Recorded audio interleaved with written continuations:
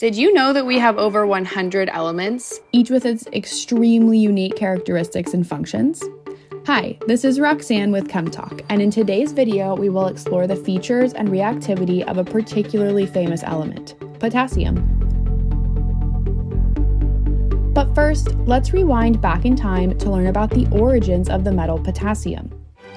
In 1807, Sir Humphry Davy used electrolysis, derived from the Greek words electron, meaning electricity, and lysis, meaning decomposition, to break down molten caustic potash. Caustic potash is a potassium salt made up of potassium hydroxide, or KOH. By using a negative electrode, or a cathode, and a positive electrode, or an anode, to direct ion flow, Davy was able to decompose potassium hydroxide into K+ and OH-. Consequently, potassium owes its name to Davy's successful isolation of the metal in caustic potash.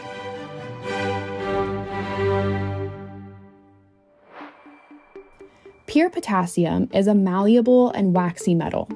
It has a low density, is easy to cut, and is one of the most reactive metals, as you will see later in the experiment.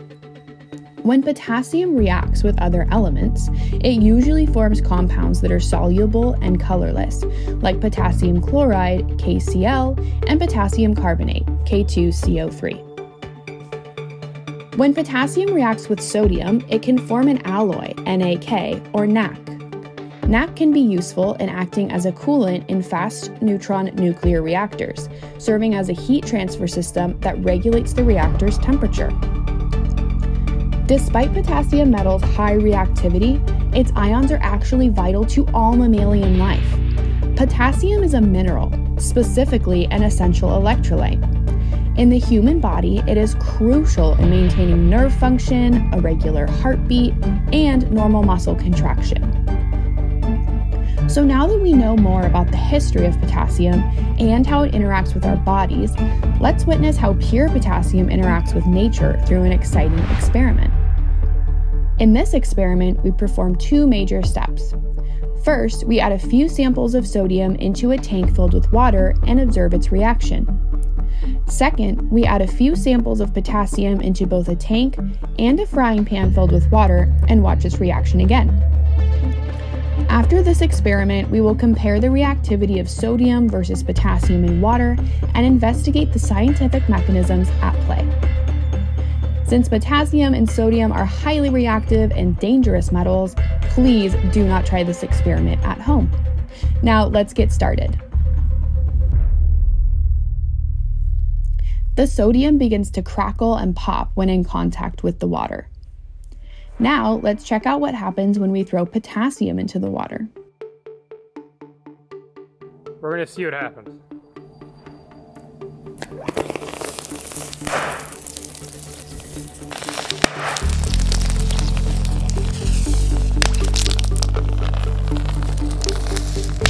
Pretty small piece, about this big. Just going to drop it in.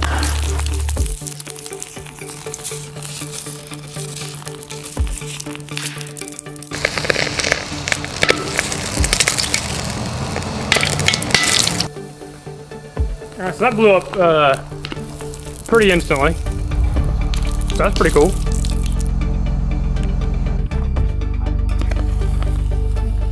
As you can see, the potassium is reacting much more aggressively than the sodium. But why does this happen? Why do sodium and potassium explode in water? The mechanisms behind this violent, explosive behavior of potassium and sodium are actually the same, although the degree of their reaction differs significantly.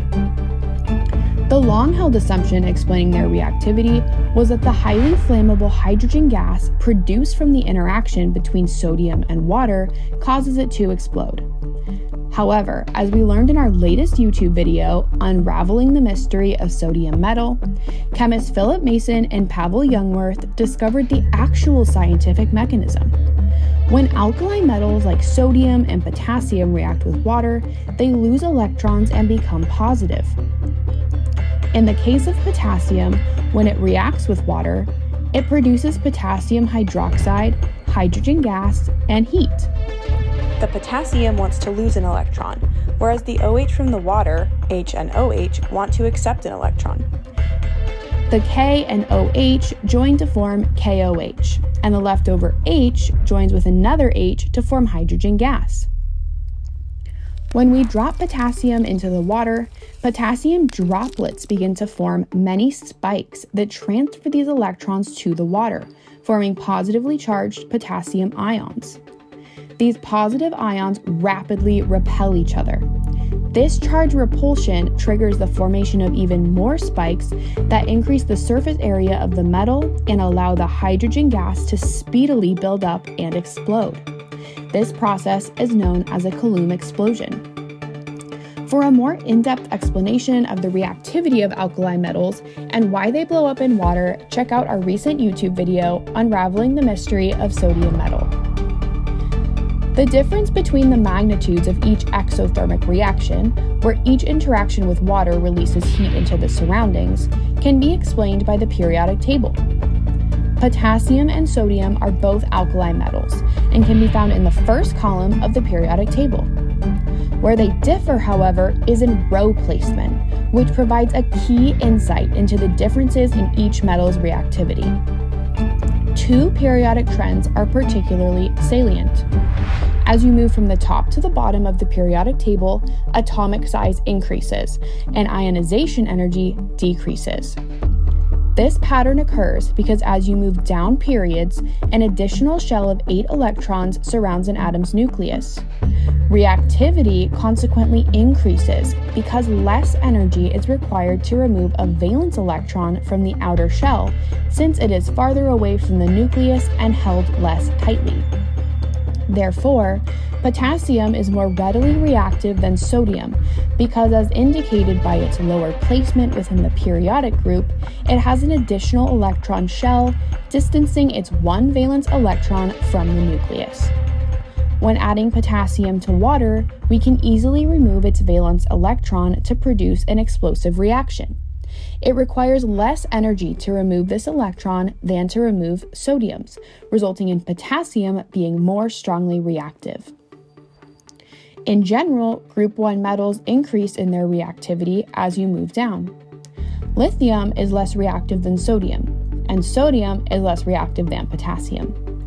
Scientific observations such as periodic trends can be helpful in understanding the characteristics of different elements. Now we better understand the origins of potassium, the reactivity of alkali metals, and why potassium reacts more violently than sodium. What elements do you want to see highlighted or compared next? Let us know down in the comments. Thanks for watching a ChemTalk original. If this video was helpful, then like and subscribe below.